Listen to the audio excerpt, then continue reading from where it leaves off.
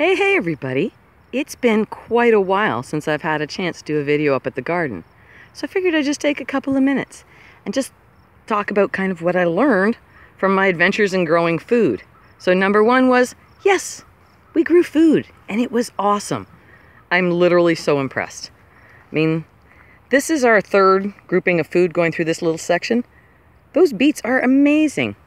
Yes, my tomatoes are a chaotic, incredible mess, but they're also super cool and fabulously tasty, and I'm gonna make yellow salsa, so I'm very excited about that.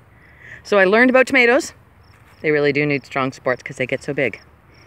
I learned about lettuces. Oh, wait till you see these lettuces. They're so cool. Check these guys out. They've got speckles. I love lettuce. I learned so much about lettuce from Barb this summer. I'm eternally grateful. So I've learned about tomatoes, that they need help. I've learned about lettuce, that it's epic.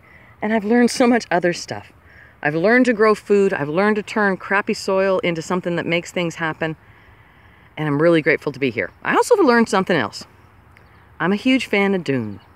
And probably folks notice that I always call folks humans.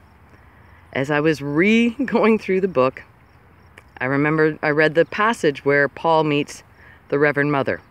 And she explains that a long time ago, humans had turned their thinking over to machines. And it caused a split. It caused them to become weak. And half of the species devolved down sort of towards their animal self. They lost that higher thinking skill. The other ones remained as human.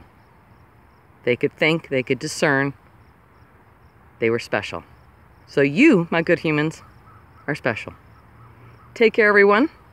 Hope you're doing okay. I'm going to spend some time harvesting fabulous food here from the garden. I am feeling so darn lucky that I got a chance to do this summer, to learn so much. Amen.